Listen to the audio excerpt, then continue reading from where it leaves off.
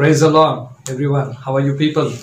I'm very glad to see you again through this video. Many people I have met, many people I didn't meet, but I believe that this is a relationship made by God.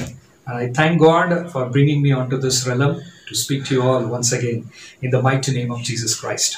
So I'm very happy, and people who are connected to us, I'm very happy to say that even now the prayer warriors are continuously praying for you people and your family protection. So don't worry, don't bother.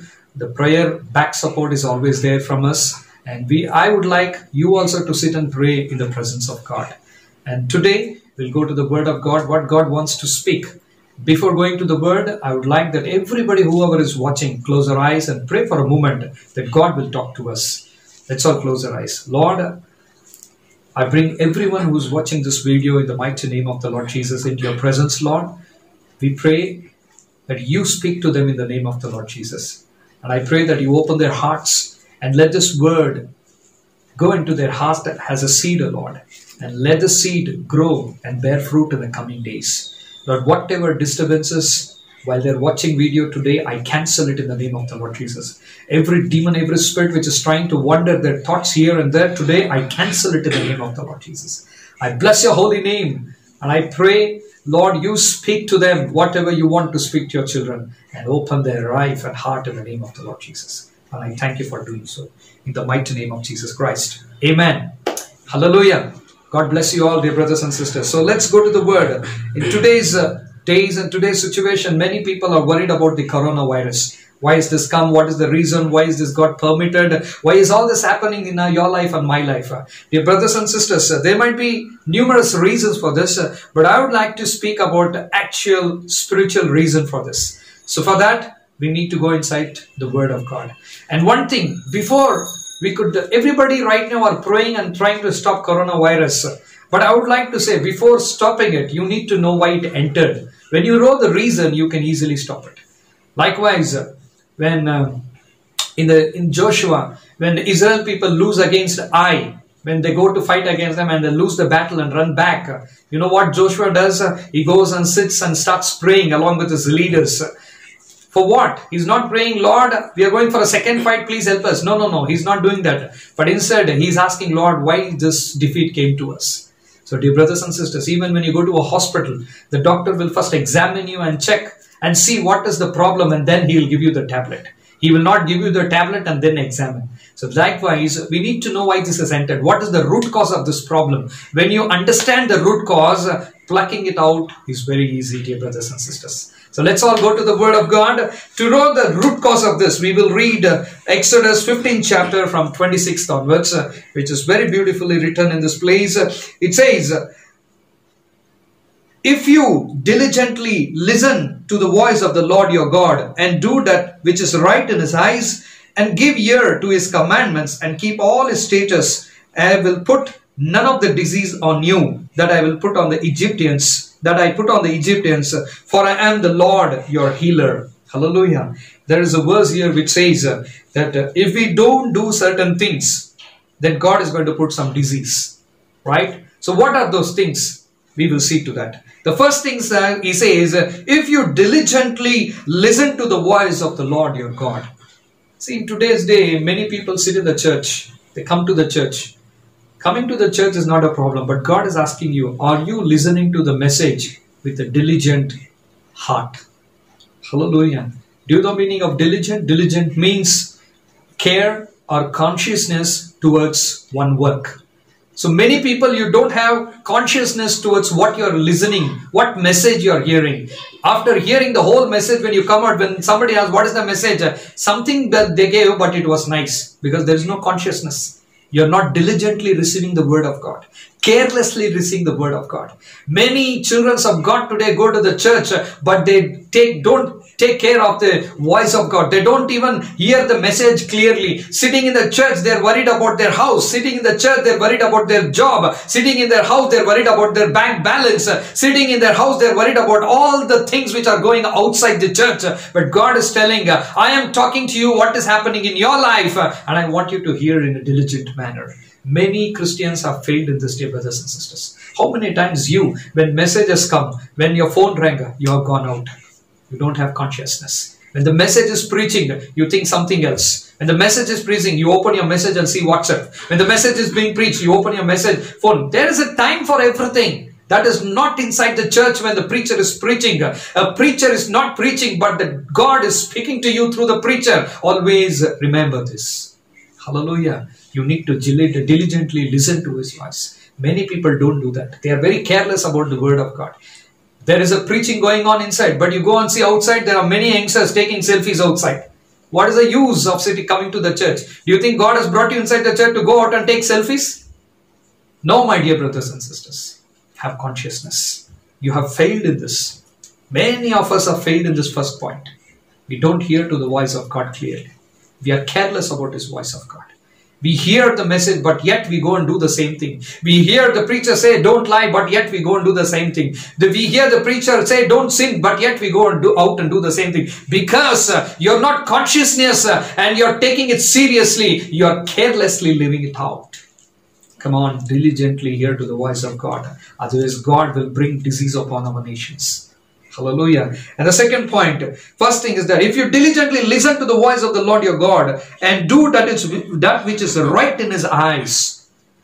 You have to do what is right in the eyes of God, not what is right in your eyes, not what is right in your husband's eyes, not what is right in your parents' eyes, in your relatives' eyes. No, do what is right in the eyes of God.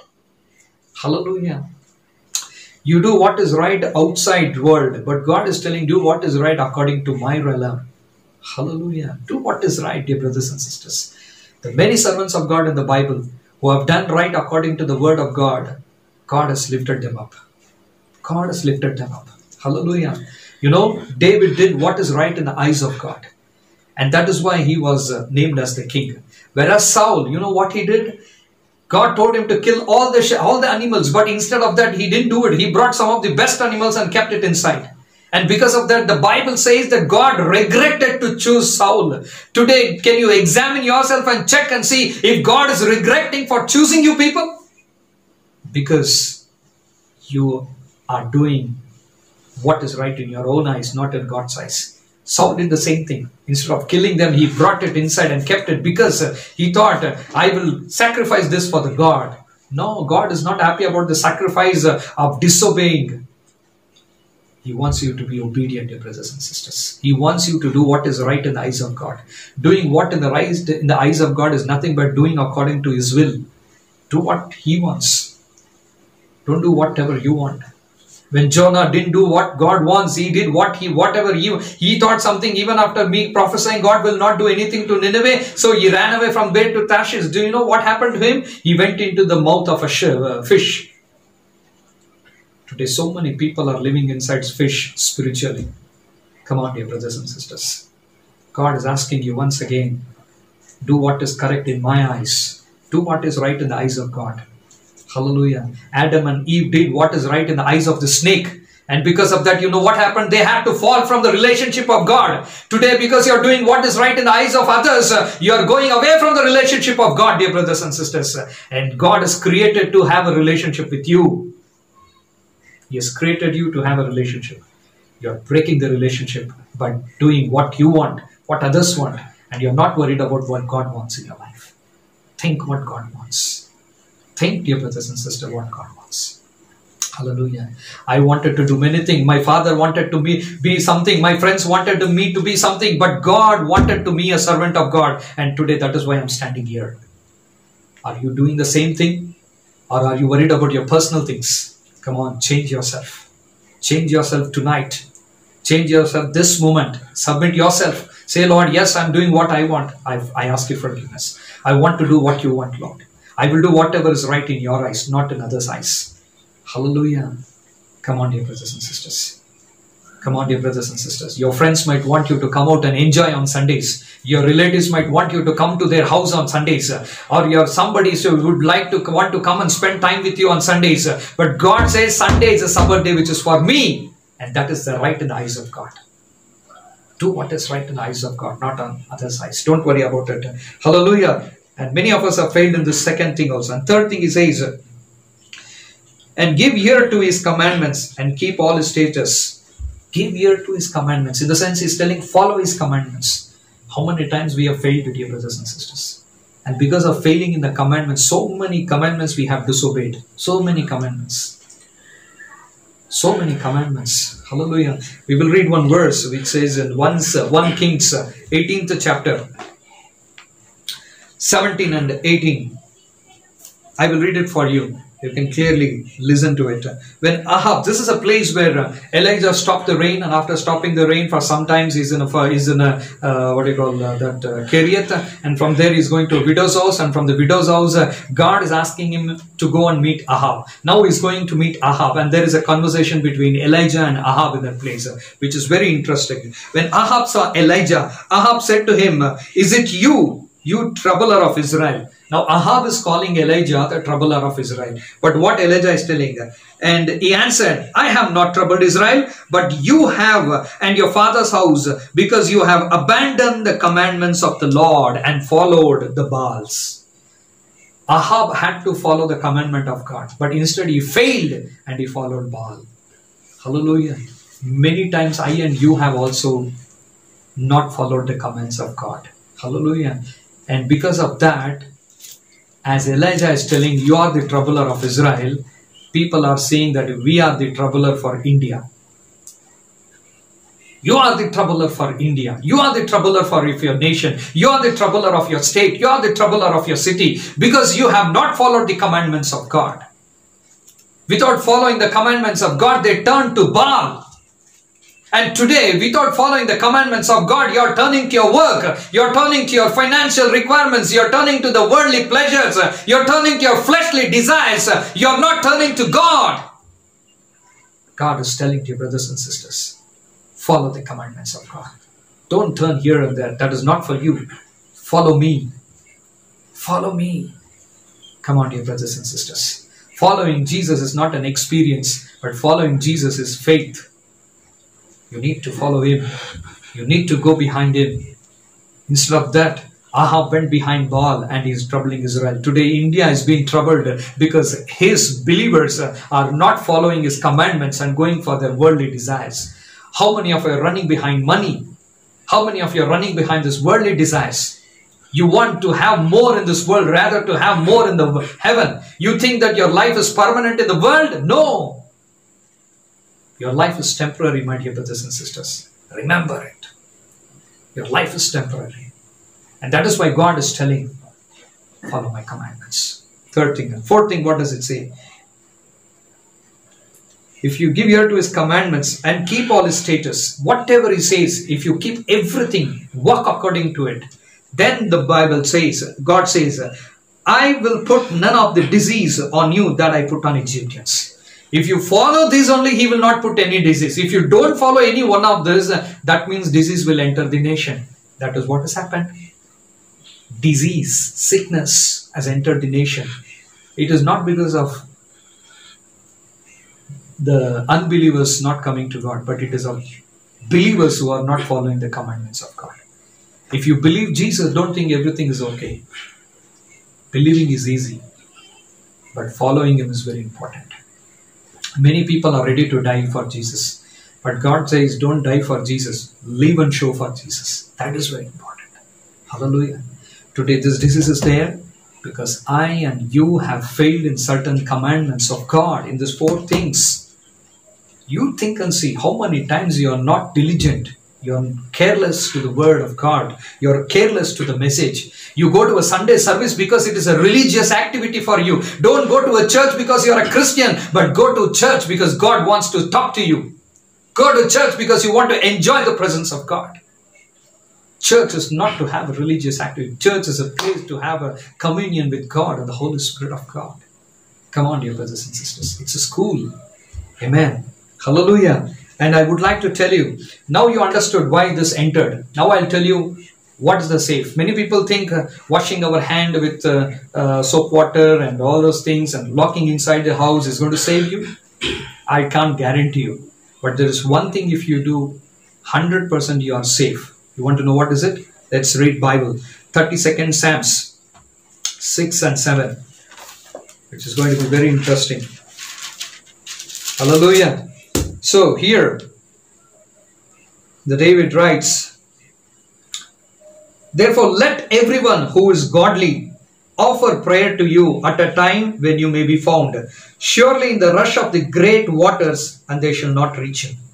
It says, everyone who is godly, if you are godly, you need to pray at this time. When the rush of the water comes, it will not touch you. The rush of the water is the virus, coronavirus. Now it is going to come, but when you pray, it won't touch you. See why it doesn't touch? You are a hiding place for me. When you pray, your God becomes your hiding place. It is not your locked house. It is not your bedroom. It is not something else. But it is the presence of God which is a hiding place for you and me. When you and me pray, God is a protector. Even when you go in front of a coronavirus patient, it is not going to jump on you because you are behind God. I am hiding behind God. How will go and hide behind a rock? Behind. So Jesus in front and I am behind. When the coronavirus is coming, it has to first face my Father, that is my God, and then come to me. Do you think corona can go to my Father and then jump from him to me? No chance. Hallelujah. So God is our hiding place. Not because you are a Christian, but when you start praying to him. Hallelujah. You need to understand, dear brothers and sisters. I've heard this thing. Many times you see deer. Deers, they are very smelly when they don't drink water. And the hunter can find it very easily because of the smell. It goes for a long distance. But when they drink water, the smell will go down. The hunter cannot recognize or smell its smell where it is. He cannot identify. The same way, if you are not into the word of God, or if you are not in the presence of God, your smell will go to the Satan and the demonic forces. But when you are in the presence of God, even if you are right next to them, they cannot see you because you are hiding behind God's presence. Hallelujah. Oh, come on, dear brothers and sisters. You can read Psalms 91. What does it say in 91? He who dwells in the shelter of the Most High, because you are under his shelter, you are in his shelter, will abide in the shadow of the Almighty. I will say to the Lord, my refuge and my fortress, my God in whom I trust, for he will deliver you from the snare of the fowler and from the deadly pestilence. He will save you from the pestilence. Today this corona is a pestilence, and God says he will save you, not because you are a Christian, but when you pray and go under his shelter, go under his shadow, go inside of him. Hallelujah. Today many of the Christians are missing is his shadow. Hallelujah. We have his name. We say we are Christians. We go to the church. We prove that we are a Christian. But the one thing we are missing is the shelter of God in our life and my life. Today God wants you to stay in the shelter. It will come to you when you start praying. Very important. In the same wise, because he is in the shelter, you know what happens? Bible says, 1,000 may fall at your side, 10,000 at your right hand, but it will not come near. 1,000 may fall this side, 10,000, but it will not come near you, because God is going to save you. God is going to save you, my dear brothers and sisters. Hallelujah. God is going to save you and me. That is very important. God is going to save you and me. So I told you two things. One, the reason for its entering this India and the world, coronavirus. Second thing is how to escape. Now we need to know how, when and how will God will release it from our life, or release it from our nation, or release it from this world. For that also we need to see the word of God. We will see 2 Chronicles 7th chapter and 14th verse, which is also very important. Hallelujah. Okay, it's here. It says, if my people who are called by my name, whose people? God's people who are called by his name. Who are called by his name? It's you and me, Christians. When we Christians are called by his name, then for me and you only God is telling. What is it telling to you and me? If my people who are called by my name humble themselves. Today, God is not seeing humbleness in his believers. That is the most important thing. There is pride and jealousy everywhere. Pride and pride. They bring something, I also need to buy. They have bought a car, I need to buy. They have bought a house, I need to buy. They are going to foreign, I need to go. What is this? Many people, many preachers, they are going to foreign even. God is taking them. God will take you also one day. Hallelujah. Come on, dear brothers and sisters. You have to humble yourself. God has to see that humbleness in your heart. Go down to God. Humbleness is not in your status, but humbleness in your nature. Hallelujah. First thing is humbleness, and then humble themselves and pray. The most important thing, many Christians today are not praying. They are happy with the blessings, but they are not praying. But God wants praying Christians. God wants praying Christians, not idle Christians. God don't want Namkawasi Christians. God wants praying Christians. Praying Christian is an active Christian. Prayerless Christian is a dead Christian. Are you a dead Christian or are you an active Christian? Today God is asking you a question, and God wants praying Christian. Be prepared, dear brothers and sisters. He wants a praying Christian. He says, pray and seek my face. Don't ask whatever you want in the prayer, but seek the face of God in the prayer. Search for heavenly things in the prayer. Search what is there in the heart of God for in prayer. But you and I, when we sit for prayer, we always remember our family, our needs, our problems, our health issues. We just pray for that. But God says that is not enough. You can do for that, but I also want you to seek my face. Come on, start seeking His face. Humble yourself, pray and seek His face. And after that, and turn from their wicked ways. God is not telling this to unbelievers. God is telling this to Christians. Many Christians are still in wicked ways.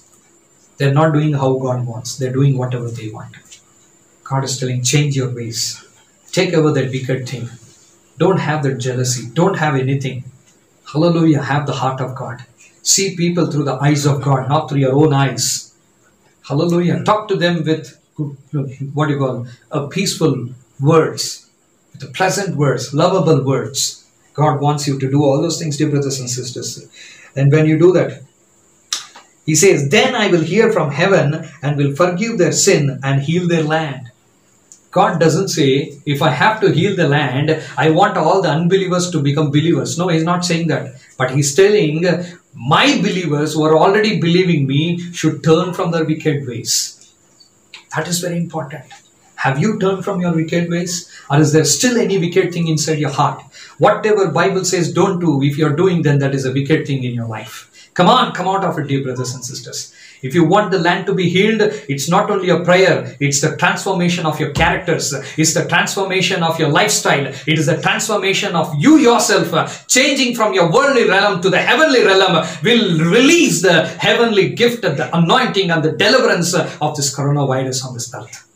You want to be done? Come on, stand up, dear brothers and sisters. Live for God. Say, Lord, I have done these things. I want to change myself. Don't be a dead Christian. There are many dead Christians, but God wants an active Christian. When you start praying, you're an active Christian.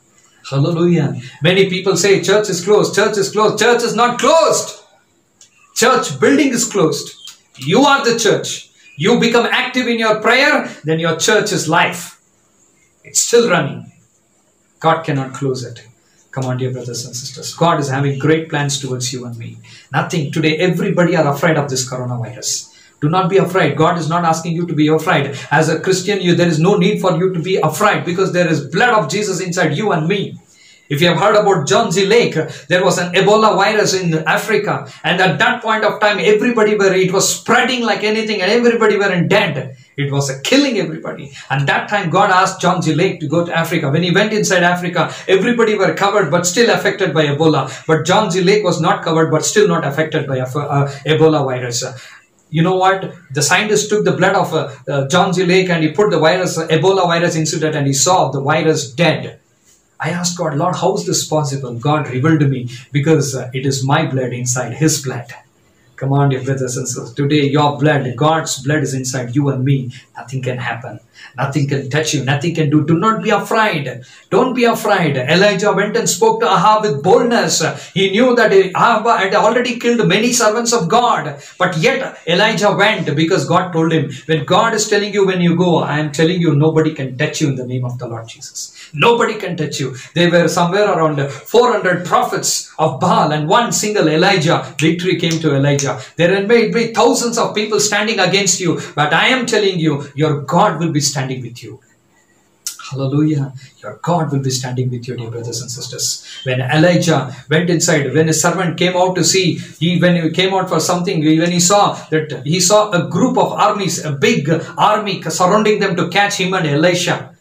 You know what happened? He ran to Elisha and said, Elisha, they've come to catch us. What to do? He was afraid. He was shivering. You know, Elisha said, don't worry, my son. Why are you worried?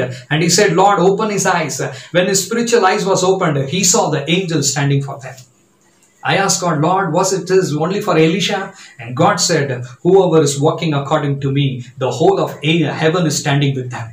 It is not you alone. The whole of heaven is standing with you, dear brothers and sisters. Don't worry about it. Hallelujah. Everywhere coronavirus has closed the church. But I am telling you, God and the church should close coronavirus in the name of the Lord Jesus. God has given you the authority. God has given you the power. But come out of this. Ask forgiveness for your sins. And start praying. God will heal and heal this land in the name of the Lord Jesus. Let's all close our eyes and pray. First of all, I would like to say that ask forgiveness from God. Say, Lord, please forgive me in the name of the Lord Jesus. Lord, I bring everybody into your hands, whoever is listening and watching this, Lord. Let your grace and mercy come upon them, O Father, Lord. I pray for our forgiveness, Lord. Many times we have did all the sins, our character, our pride and jealousy, take it away. We are living for worldly desires. Lord, forgive us, transform us, O Father, Lord Jesus, in the name of God. Forgive our sins, O Father, Lord. Cleanse us because of our sins, Lord. Today the land is not healed. Today I ask forgiveness for everybody, and I pray that you heal this land in the name of the Lord. Heal this country. Let the coronavirus be destroyed and stopped. No more spreading, of Father Lord. Protect everybody with your blood and fire. I release your blood upon everybody, whoever is watching and who's not watching, and their family, Lord. Protect them in the name of Lord. Take control of them. Lead them in the name of the Lord Jesus. In this moment of time, Lord. Lord, I pray that everything which is closed in the name of Jesus should be opened right now in the name of God.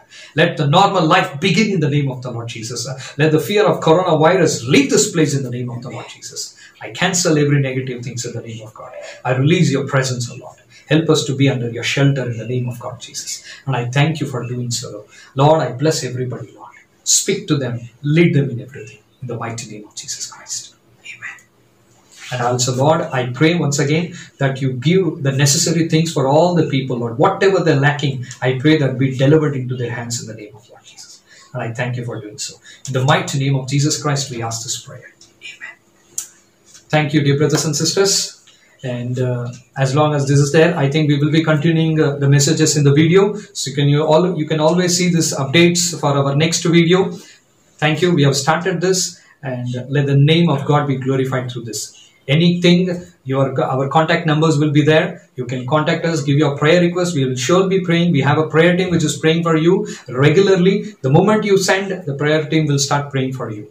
And I thank you. And I would like to say, you should also pray in the name of God Jesus.